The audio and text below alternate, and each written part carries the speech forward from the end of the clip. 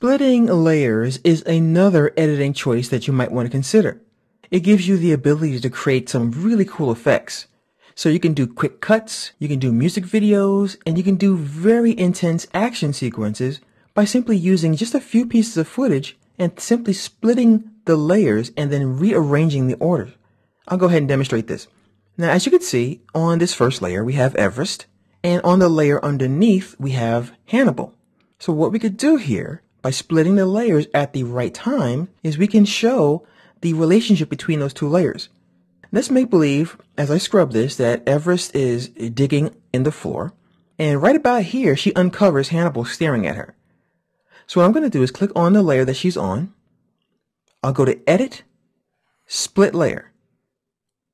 Now you'll notice that the layer is cut right there, okay? And it still plays back smoothly. When you split a layer, you will not receive a gap at all, so it will play completely through with no problem. Now I'm going to go over here when she's supposed to look back up, and I'm going to split this layer again right here. Edit, Split Layer.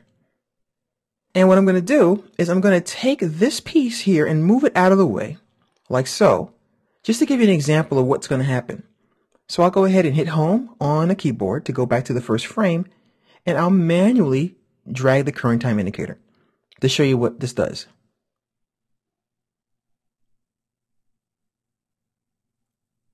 So as you can see, by splitting the layer, we're able to have control over what parts of the footage we want to move or delete, or simply hide with the eyeball here, and then we can go ahead and reveal things underneath it.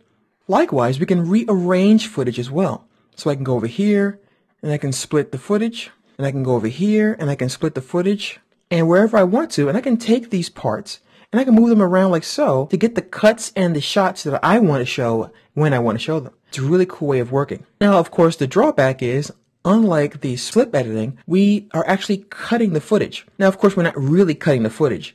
Your QuickTime movie is safe no matter what you're doing. In After Effects, all the edits you do are non-destructive because we're only adding effects or appearances to our footage. So in reality, we're not really cutting anything.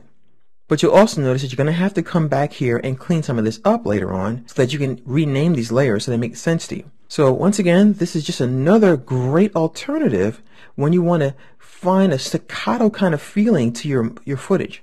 So you can quickly get different shots, and you can go back and forth between footage on one layer and a layer beneath it, and so on, by using this technique.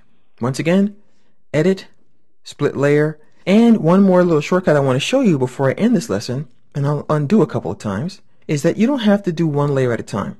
I can click on one layer, I can hold the Shift key to grab two layers, and I can split those as well. So I can do two layers at a time, and then I can simply rearrange these at my leisure. I can take this part of footage put over here, and I can take this over here, and so on. So you can really be creative with this and control precisely the playback of your footage.